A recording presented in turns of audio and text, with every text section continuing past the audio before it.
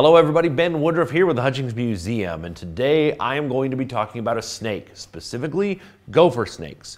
Gopher snakes are one of my absolute favorite snake species on earth, and it's a snake I grew up with. We used to catch them out in the desert and hold them and just see them in the wild.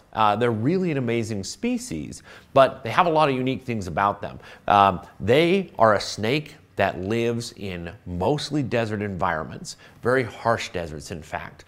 But they'll hunt just about any species of rodent. They'll hunt kangaroo rats and mice and gophers, hence the term gopher snake. So they're very valuable and helpful to humanity because they actually will take care of a lot of the rodent population. So if you see a gopher snake in your area, just think about how many mice that guy is eating that otherwise would be in your house.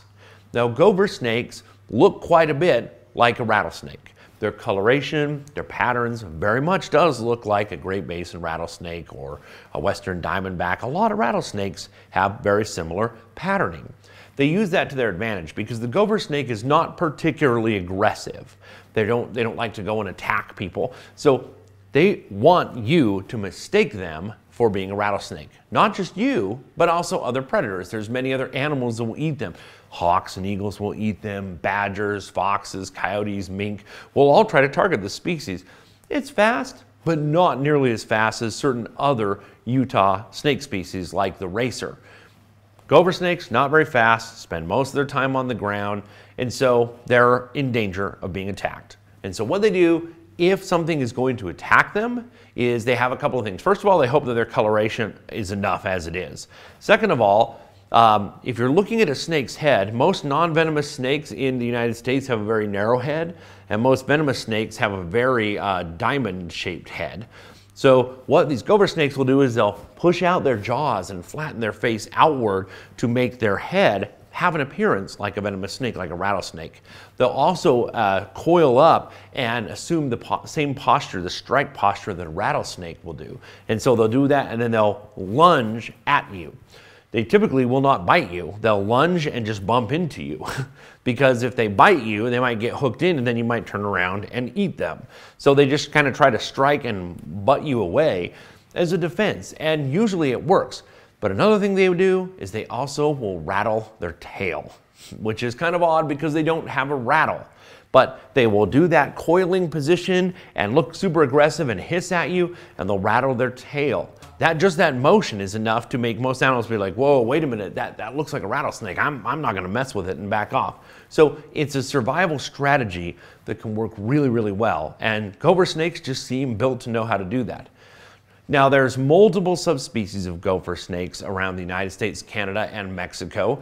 And the kind we have here in Utah is usually the palest. Usually they're kind of two colors. Usually they're more pale on the back and more kind of reddish, brownish on the front. But here in northern Utah and in central Utah, they're very pale to match our silty grounds that we have. But if you go down near like Moab, Utah, and some of those red rock country areas, they are far more red, again, to blend in with the rocks. So the strategy in nature is if a predator is going to attack you, the best defense is to not get attacked in the first place. So if you can blend in with your surroundings, great. You never are found. Then if somebody does find you, you got to have a backup plan. And that is where the gopher snake then will start to do these kind of mimicry of a rattlesnake to try to prevent you from getting eaten. Now, they're not at the top of the food chain. They're right in the middle. So they eat a whole lot of species of rodents and lizards and things like that, but there is a whole range of predators that also eat them. So they're a very important part of the ecosystem. But they actually make very good pets. There's actually a whole thriving pet industry that captive breeds these. Now, one of the favorites, there's a subspecies of gopher snake called a bull snake, which is the biggest and the thickest and most powerful of the gopher snake family. And it can be up to 8 feet long, and it can get to be a body about that big around. So they can get very large.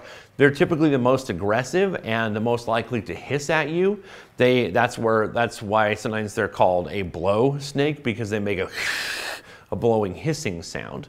But all of the gopher snake family, all of them can be handled and can be trained very easily, and they're not as fast as most other snakes.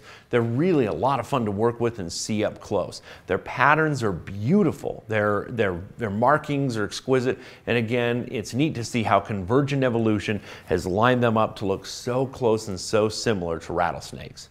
Well, gopher snakes are an important part of our ecosystem, and again, one of my personal favorites, and I hope you get a chance to see one in the wild, but I hope you enjoyed seeing this video and getting a chance to see some up-close shots of these beautiful and amazing snakes.